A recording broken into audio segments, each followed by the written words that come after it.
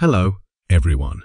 As most of you have requested, in this video, I am going to show you how you can install Moodle on the Windows Server. For this demonstration, I am using a Windows Server 2016 machine. So, without any further ado, let's jump into today's part. And your subscription is the most valuable thing for us to make informative videos like this.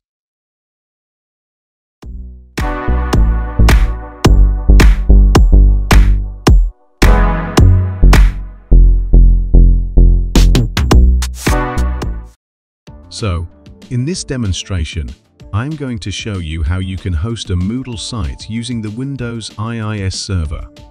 Before beginning the installation, we need to download a few software packages which are needed to run the Moodle installation.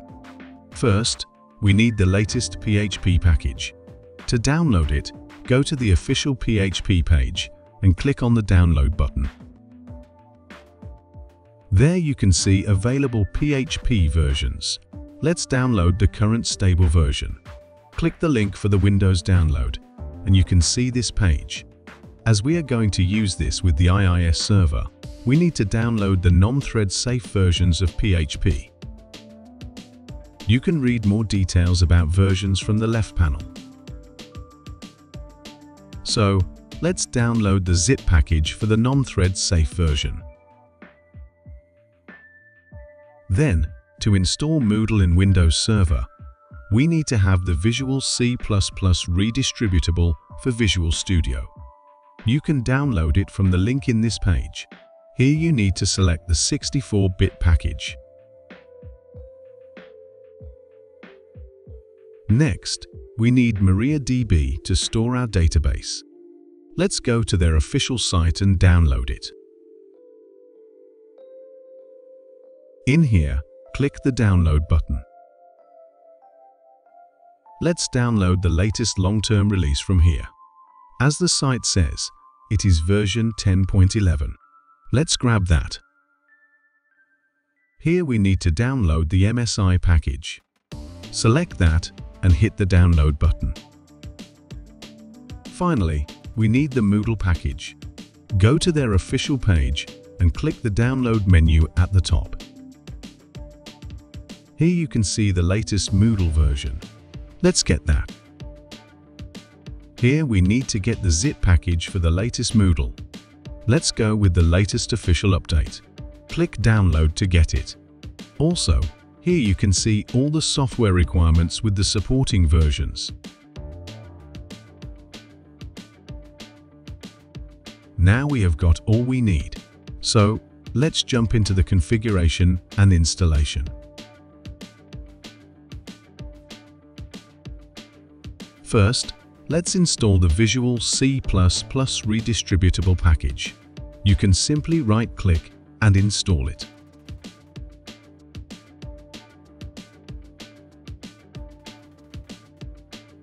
Next, let's configure the PHP. First, extract the PHP zip file and rename it with a short name, and move it to the C drive of your server.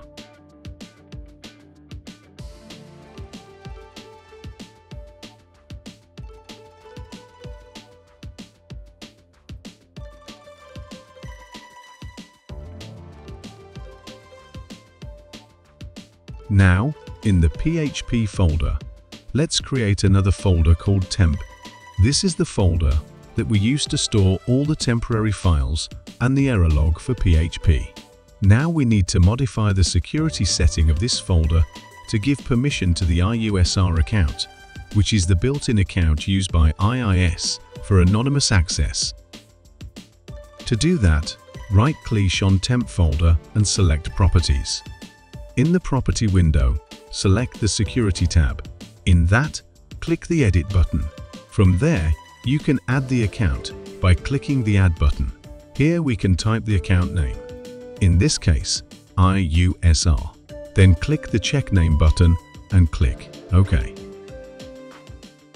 As you can see now, that account is in the list, and below, you can check the permissions that account has. Click Apply, then OK to proceed.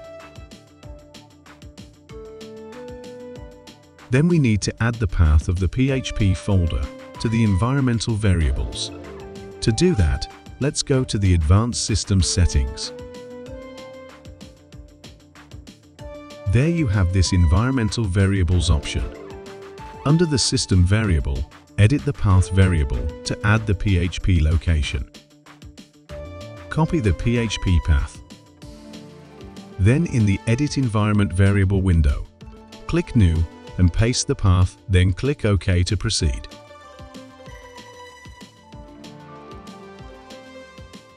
Next, find the PHP ini production file and rename it into PHP ini.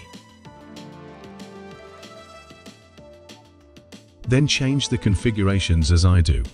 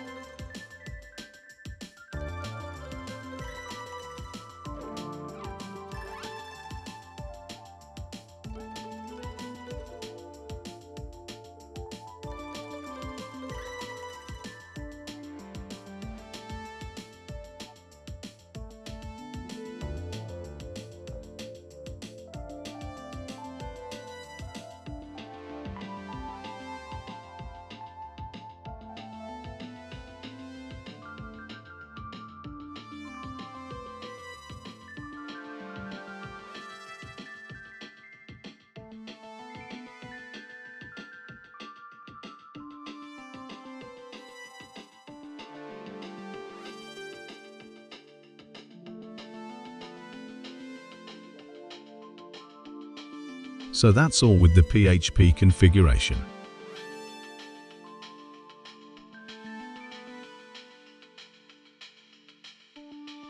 Now let's configure our IIS server. In this Windows server machine, I got the IIS server pre-installed for this demonstration.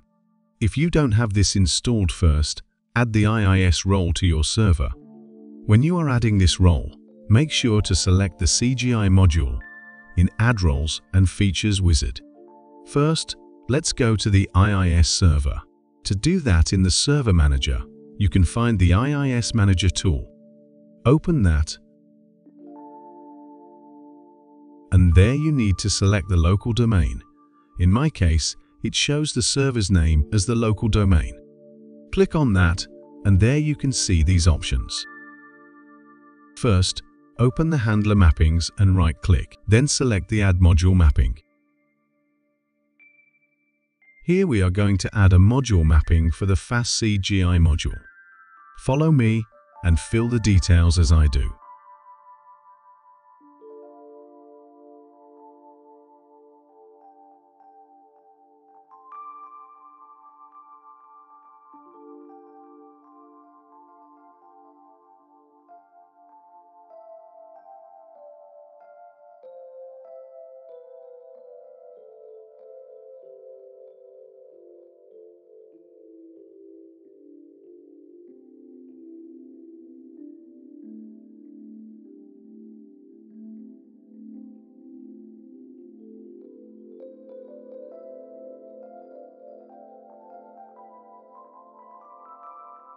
Next, we need to configure MIME types.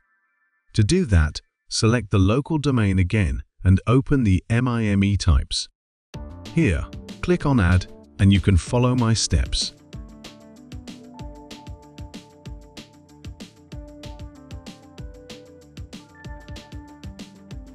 Now we need to change the default document to load when the site is open. To do that, go to the default document here and add index.php to the list and move it to the top. Finally, open the FastCGI settings and update the settings as this. Other changes we can make during the installation.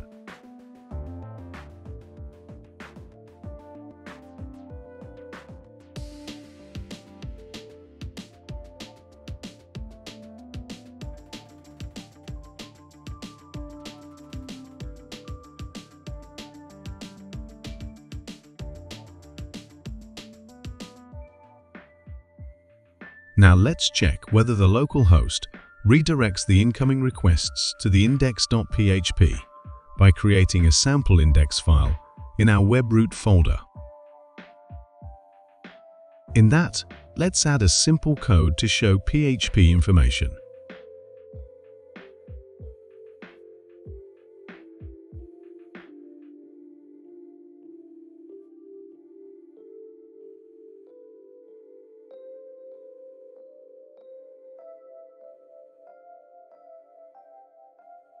Now let's close this window and restart our local server. Now let's browse our default site to check whether we are good to go. As you can see, our IIS server redirects our request properly, and there we have the PHP information.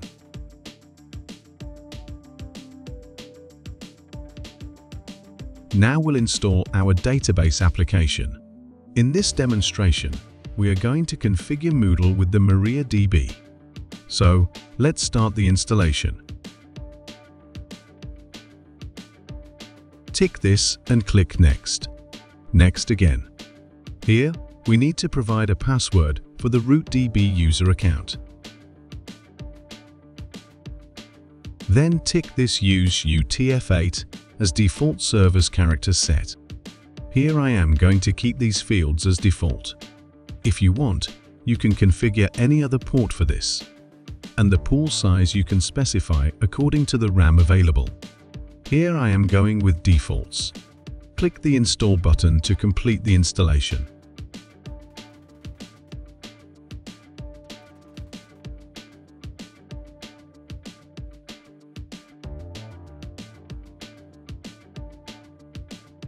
Now the database server successfully installed in our Windows service.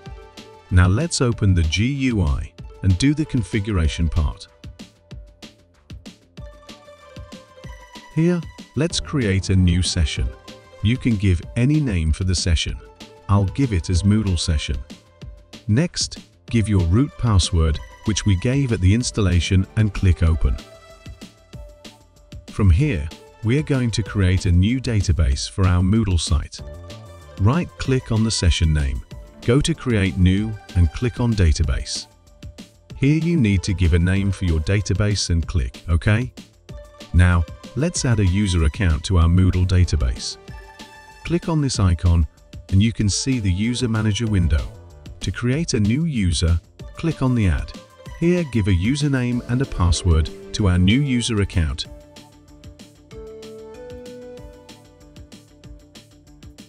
And click on the Add object to select the database. Select the Moodle database and click OK. Now give all permissions here and click Save and Close. Now we are ready to start the Moodle installation. During the installation, we can sort out other requirements one by one. So, let's begin. First, let's extract the Moodle package. I will pause the video until this is completed.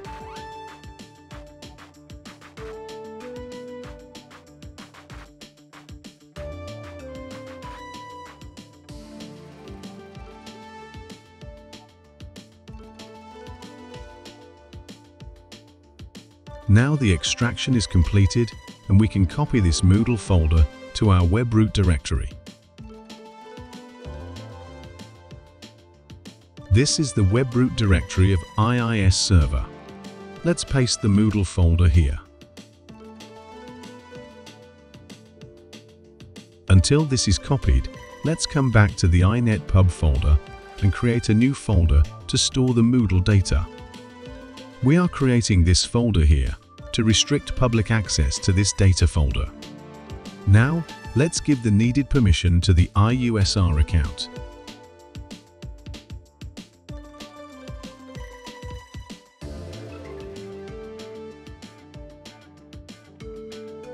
OK.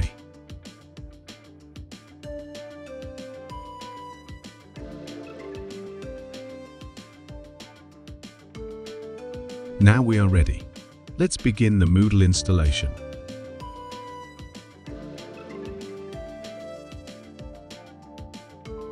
Open a web browser and type localhost/Moodle. If everything is fine, this should start the Moodle installation. Choose the language and click Next. Here we need to verify the paths which we are going to use. Here you can see the Moodle data path as the folder which we have created. Click Next. Here we need to select our database server. In our case, the MariaDB. Click Next. Here we need to give these details. Give the database username and the password. Other fields can keep defaults.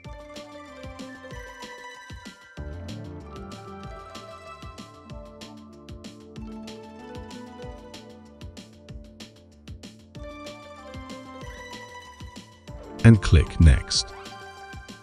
OK.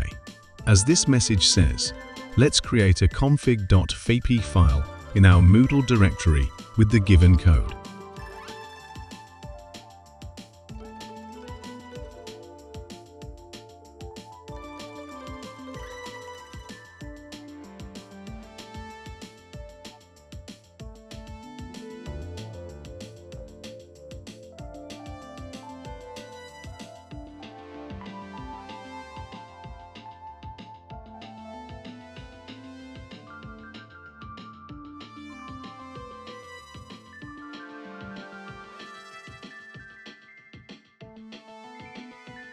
Now click on Next. Here I have an issue, so let me solve this.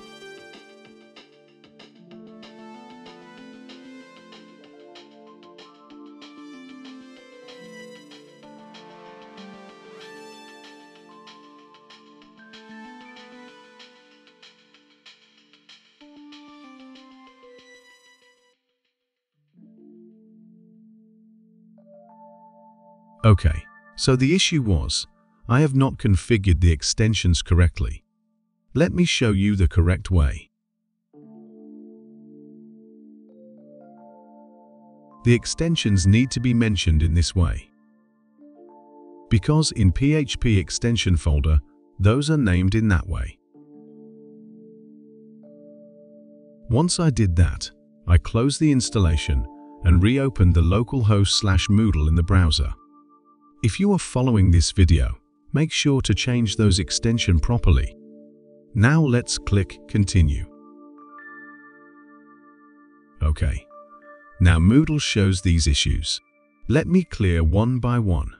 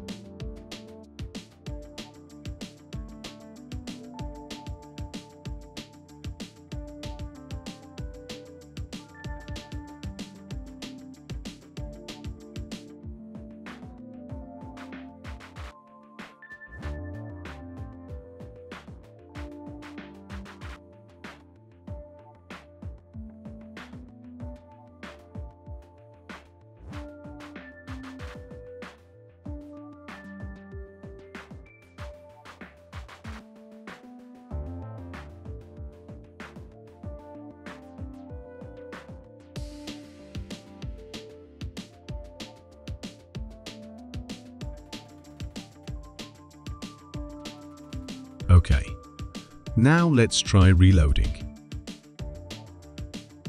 Okay, let's restart our IIS server and try again.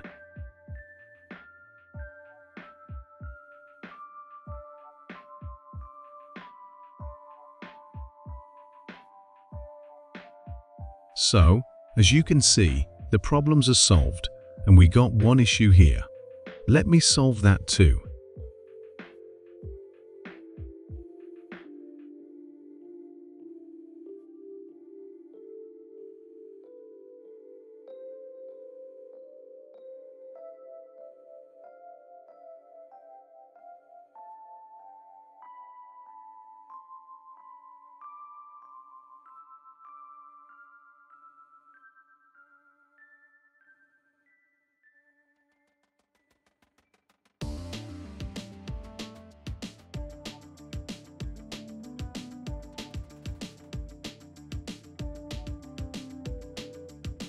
Okay, now we are good to go.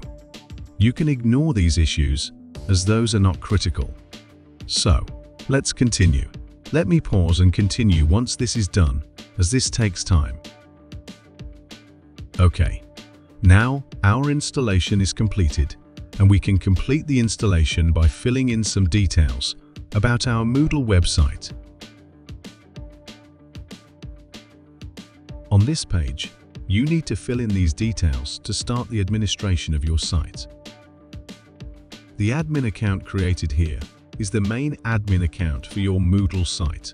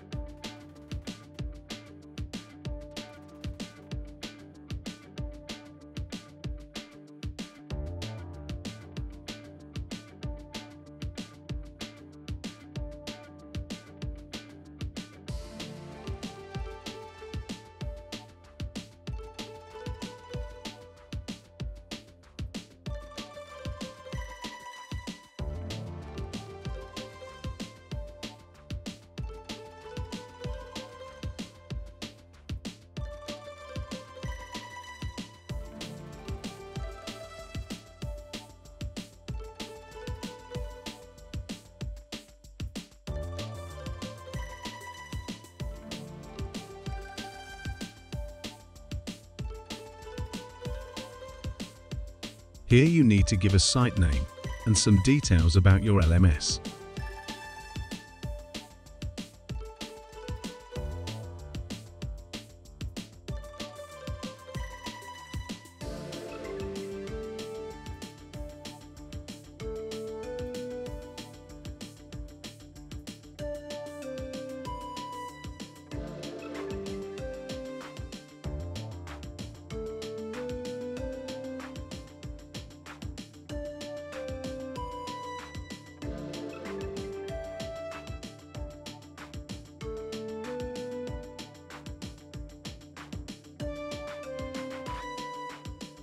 Once you've filled in all the necessary details, you can save the changes and proceed to the LMS site.